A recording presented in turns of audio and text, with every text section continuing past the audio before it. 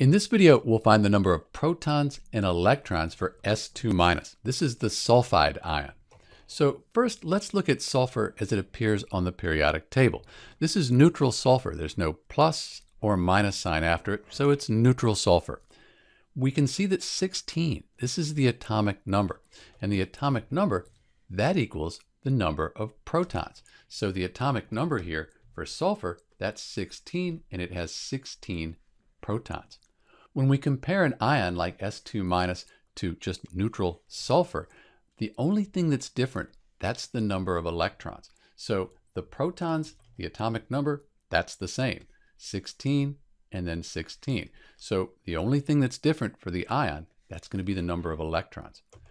So since sulfur is a neutral element, the number of protons are going to equal the number of electrons. So we have 16 electrons. That makes sense. The negative charge and the positive charge adds up to 0 because this is neutral. It has a net charge of 0. For the S2-, think of it this way. We have 2 extra negative charges. Those are the electrons. We have 2 extra electrons. 16 plus 2, that gives us 18 electrons for the S2- ion. It's important to understand that when an atom loses an electron, negative charge, it becomes positive. The atom that receives that electron, it gets the negative charge, it becomes a negative ion. This is Dr. B with the number of protons and electrons for S2-.